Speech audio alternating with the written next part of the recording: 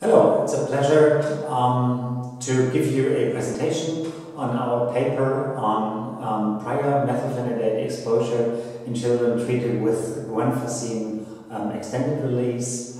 My name is Michael Huss. I'm head of department of the Child and Adolescent Psychiatry, Johannes Gutenberg University, Mainz, Germany. On the next slide, you see my co-authors and the funding and support, which you can see in detail on our paper. Now, what is exactly Guanfacine? Guanfacine is an alpha-2A agonist approved for treating ADHD children in Canada and the US. And in Canada and the US, it's both as monotherapy and as adjunctive therapy for ADHD treatment. In Europe, it has been recently approved for treating as ADHD children as in monotherapy. Now, if you decide to go for a non-stimulant medication such as Guanfacine, it's clinically interesting to look whether prior methylphenidate exposure may have an impact on the clinical outcome. And for that reason, you see on the next slide, we took two large studies, large Guanfacine trials. One is an active comparator, atomoxetine and Guanfacine is compared with placebo, a classical randomized controlled trial, and another study which has a design of a randomized withdrawal trial. And here especially we used the open label titration phase.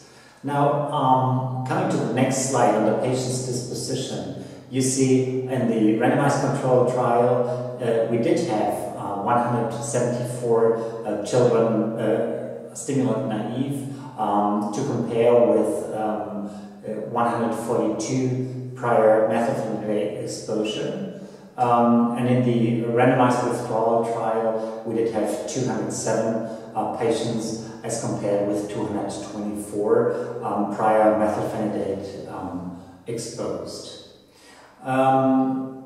In both studies, there was a questionnaire used to assess the reason for stopping methylphenidate treatment, and primarily it was the reason that there was a lack of efficacy.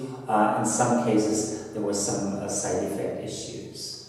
Now, coming to the result of our study, you see on the next slide that Guanfacine has the same efficacy in both arms. It does not make any difference. But in atomoxetine, surprisingly, only in the stimulant-naïve arm there was a clinical significance. There was a statistical significance, but not in the arm where the children were exposed to methylphenidate prior to atomoxetine treatment. And interesting to mention that this is in line with a recent meta-analysis by Schwartz et al. 2014, showing that prior methylphenidate exposure decreases the efficacy of atomoxetine across many studies. Now, looking on the right-hand side of the slide, you see the same effect in Guanfacine in both arms in our randomized withdrawal trial in the open phase, which is a cross-validation of what we saw before. Now, coming to the conclusion, we can say GXR has proven to be efficacious in this study, both in prior methylphenidate exposed as in drug-naive children, which is not the case for atomoxetine, which showed only to be efficacious in drug-naive patients, in line with other evidence so far.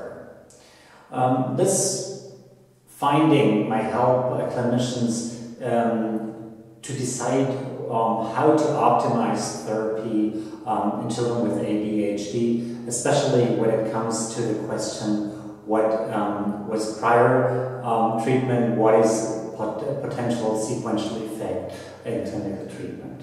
Thank you for your attention.